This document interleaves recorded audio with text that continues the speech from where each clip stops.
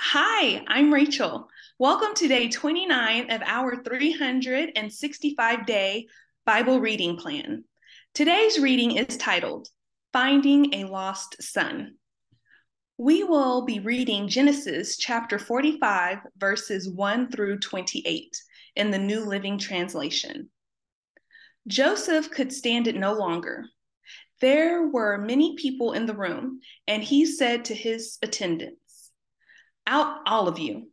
So he was alone with his brothers when he told them who he was. Then he broke down and wept. He wept so loudly the Egyptians could hear him, and word of it quickly carried through Pharaoh's palace. "I am Joseph," he said to his brothers. "Is my father still alive?" But his brothers were speechless. They were stunned to realize that Joseph was standing there in front of them. "Please come closer," he said to them. So they came closer. And he said again, "I am Joseph, your brother, whom you sold into slavery in Egypt. But don't be upset and don't be angry with yourselves for selling me to this place. It was God who sent me here ahead of you to preserve your lives.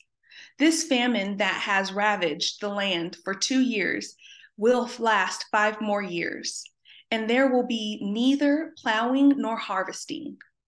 God has sent me ahead of you to keep you and your families alive and to preserve many survivors. So it was God who sent me here, not you. And he is the one who made me an advisor to Pharaoh, the manager of his entire palace, and the governor of all Egypt.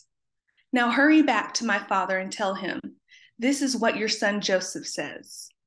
God has made me master over all the land of Egypt. So come down to me immediately. You can live in the region of Goshen, where you can be near me with all your children and grandchildren, your flocks and herds, and everything you own.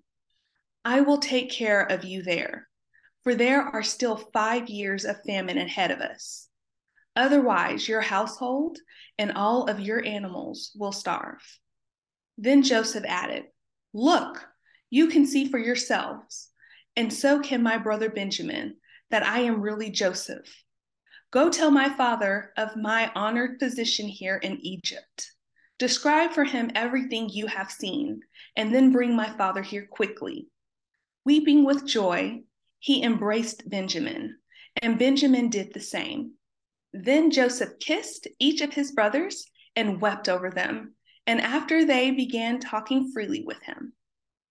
The news soon reached Pharaoh's palace. Joseph's brothers have arrived. Pharaoh and his officials were all delighted to hear this. Pharaoh said to Joseph, "Tell your brothers, this is what you must do. Load your pack animals and hurry back to the land of Canaan. Then get your father and all of your families and return here to me. I will give you the very best land in Egypt, and you will eat from the best that the land produces." Then Pharaoh said to Joseph, "Tell your brothers, take wagons from the land of Egypt to carry your little children and your wives, and bring your father here. Don't worry about your personal belongings, for the best of all the land of Egypt is yours." So the sons of Jacob did as they were told. Joseph provided them with wagons, as Pharaoh had commanded, and he gave them supplies for the journey.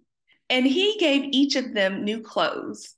But Benjamin, he gave 5 changes of clothes and 300 pieces of silver.